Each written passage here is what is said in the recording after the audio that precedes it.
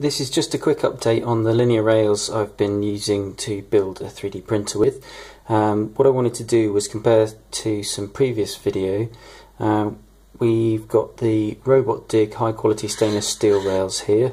We also got the HIWIN MGN9 linear rail and the long carriage for that.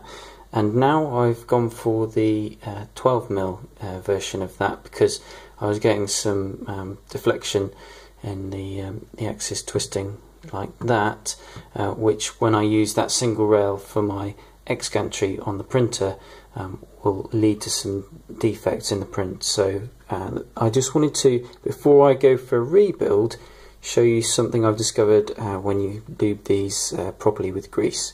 So you may remember my previous videos, there was some noise comparisons and the HIWINs did a lot better than these RobotDigg.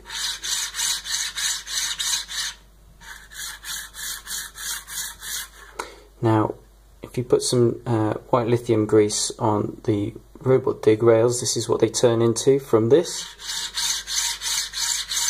to this. It's a noticeable improvement. This is how the HIWIN compares.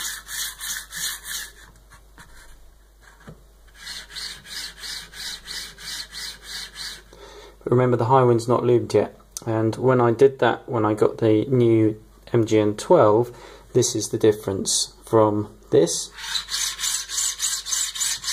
to this to this. It's really good.